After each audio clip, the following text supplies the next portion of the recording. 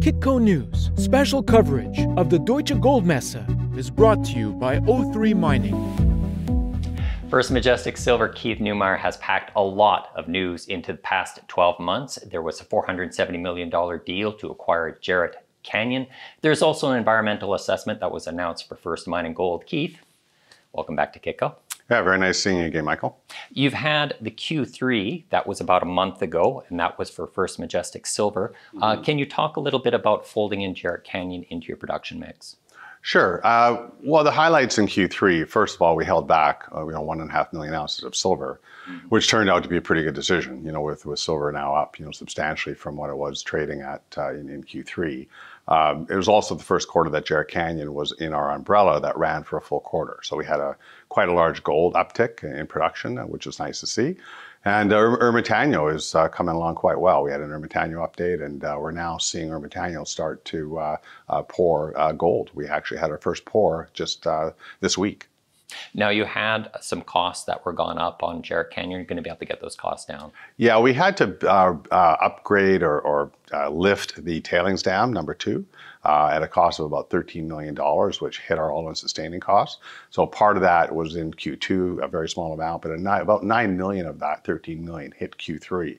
So that's a big number, to hit all-in sustaining costs. So that'll finish with now coming to an end this quarter.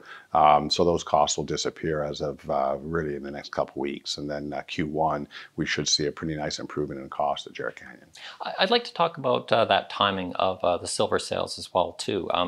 Those are kind of big strategic decisions that you can make when you're given like the size of the company as well, too. What types of decisions do you make in terms of those sales, or what can you make? Well, I guess it's that trading blood in me. I came from that side of the business back in the 80s. I worked for 3 of the largest national banks on the floor of the Vancouver Stock Exchange, trading equities for those banks and arbitraging, equities, between the different markets in Canada and within the United States. So it's just kind of that trading blood that, when I look at a market, silver is very volatile. We know that. Silver can go up $5 or down $5 in a quarter. We hate to see it, but it's reality. That's something we have to get used to, or we are used to. And when I see things like that happen, I just like to take advantage of it, and that's what we did. You have the tax dispute right now with Mexico. Can you provide an update? Sure. Well, it's now under NAFTA. The committee or the board or the review board has now been formed. The chairman has now been put in place. There's been one meeting of that committee, and the next meeting's not scheduled until, I believe, March of 2022. So it's a bit of a long process. It's likely going to last a couple more years.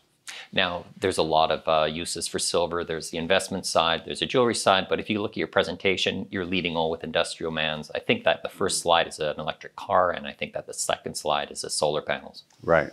Yeah, and I think silver is, in my opinion, and most people hear me talk about silver on a pretty regular basis, and I claim it's probably the most misunderstood metal on the planet. People look at silver as a poor man's gold, and there's many people out there that still say that today. I don't look at silver that way at all. I look at silver as a very strategic metal, something we need as the human race to do all the things that we want to do.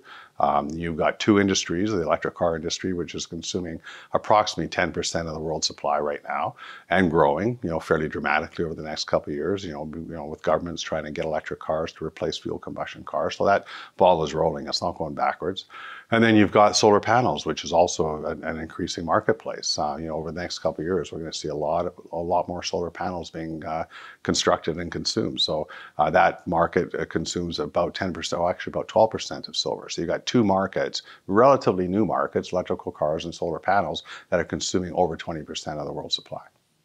Your other hat, you're chair of First Mining Gold. You had environmental assessment news. Yeah, great news. The permitting process is just, long and boring. and unfortunately, that's just the case. Right? And, you look at the Lassonde curve, relatively famous curve that you can look at, and you go through the exploration phase, you go through the development phase, and then construction and production and so on. And the development phase is where First Mining is currently at, and it's the longest and most boring phase. And that's when shareholders have to be the most patient. I bought some stock just a couple of days ago ago, because the price, in my view, is just ridiculous. But that's just my opinion, and it could be a couple more years before a permit is actually accomplished for that asset.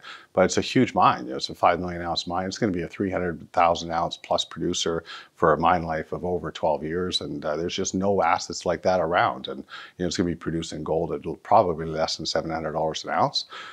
So it's just a fantastic asset. We're happy to have it, but de-risking an asset like that just takes time. Lastly, Keith, you did mention earlier your trader buy. You have it in your blood. It's been a run up in gold right now. We're in the mid 1800s. How's precious metals looking? Yeah, the move has surprised me a little bit because the economy is still doing quite well. Interest rates, really haven't come down what I expected they would so far. You've got inflation running high, which is inflating gold and helping copper. It hasn't, the metal that's probably surprised me the most is silver. Because you've got the other metals moving. You've got oil at $80+. You've got copper at $4+ and looking like it's on its way to $5. You've got natural gas north of $5. So you got a lot of commodities. Look at all the grains.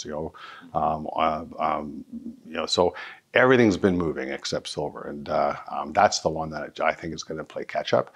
Gold is going to, in my view, reach all-time highs, but probably not until next year or until the year after.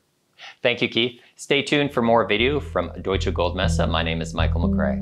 Kitco News, special coverage of the Deutsche Goldmesse is brought to you by O3 Mining.